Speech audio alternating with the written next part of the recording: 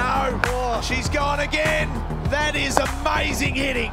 5 massive sixes to finish the game. Sophie Devine, you legend.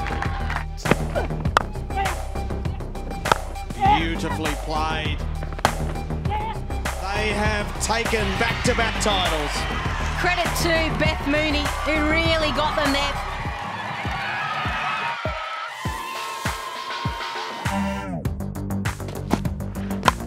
And gone! Devine does it again.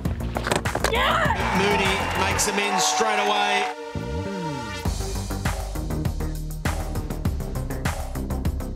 Soph actually messaged me on Instagram not long after the World Cup saying she'd heard a rumour that I was going to Perth, and I said, oh, this is news, I'm hearing this rumour for the first time now. So I think Shell and Soph were getting a bit stressed when I was toing and froing between Perth and another club, but yeah, I was pretty pumped when I found out Soph was going to be there firstly and captaining as well. She's going a little bit cold feet, took a little wee while to sort of sign on the dotted line, but yeah, absolutely chuffed to finally be playing alongside her so I don't have to chase the ball around now. It's going to be good.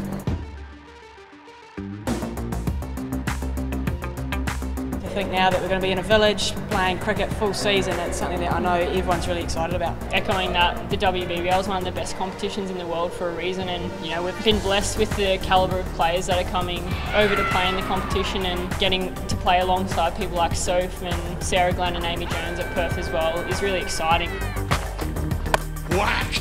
Yeah, she's pretty comfortable hitting sixes. Well, maybe I need to follow Soph in the gym a bit to do some more bicep curls so I can hit some sixes, but hopefully hit a few out of the screws this year and maybe use a lighter bat. Soph uses a pretty light bat, so maybe I need to go down that early. Can we just look at this? That's when you know you've made it. Just for clarification, I will not be using this in a game because can you imagine?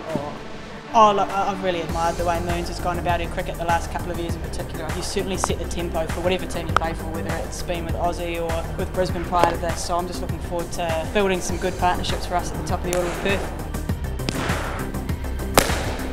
There we go. Alright Soph, so you're going to hit a few bombs over cover, I'll hit a few over mid-on and hopefully you won't make you run too much. How about that? Yeah, it sounds a good plan. Look, I think really looking forward to getting underway this season, obviously building this new beautiful relationship, partnership together. Yeah. I'm looking forward to it. Let's get off to a good start, hey? Yeah, no run-outs please. No run-outs.